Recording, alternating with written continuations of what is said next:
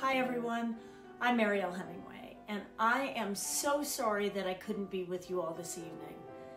When Greg contacted me about being on the honorary board of the Hammerstein Museum, I was delighted to accept, given the reverence we have in our family for the written word and, of course, the arts in general. Oscar was a social activist and wrote about important topics like acceptance and inclusion, themes as important today as they were then. I truly hope tonight goes so well. And to the artists, break a leg, to my fellow board members, thank you all for what you are doing. And to those of you in attendance tonight, thank you for being here. And thank you for your support of this important museum and education center. I truly hope to see you in 2023. Hello, my name is Van Dean, and I am a Tony Award and Grammy Award-winning producer of musical theater. I am thrilled and honored to serve on the board and to be a part of this quest to save Oscar Hammerstein's home and to preserve it and convert it into a museum for the public to enjoy and for the community to benefit. I personally consider Oscar's home to be the most important private residence in musical theater history. The reasons are very simple. First of all, this is where Oscar and Richard Rodgers collaborated on many of the most important musicals in our cultural history.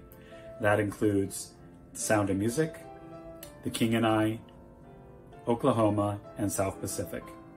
And as if that were not enough, this is the place where Oscar mentored a young Stephen Sondheim and inspired him.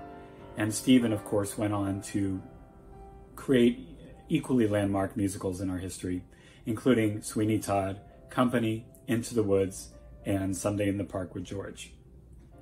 Every dollar raised tonight will go towards the purchase of the Highland Farm residence. So far, we have raised $1 million and we have about $1 million to go. Together, I know that we can achieve our goal and save Oscar's home. We are so grateful for your support. I'm Christine Cole, and this is beautiful Highland Farm. Like many Americans in the 1950s and 60s, I grew up listening to Rodgers and Hammerstein songs. They're part of the fabric of America. So when I purchased Highland Farm in 2007, I put my life savings into restoring the home to preserve Oscar's legacy. His words and work remain relevant today. As Eleanor said in 1951, Mr. Hammerstein's work is much more than a musical play, with a great deal in it that has real meaning in the world of today. Hi there, my name is Cassie Hank. You may recognize me from my role in the HBO Max miniseries, Mayor of Easttown. I played Moa Ross. So grateful I get to be a spokesperson for this important cause. Thank you for coming out tonight to support our first annual gala. Now, let's save Oscar's home together.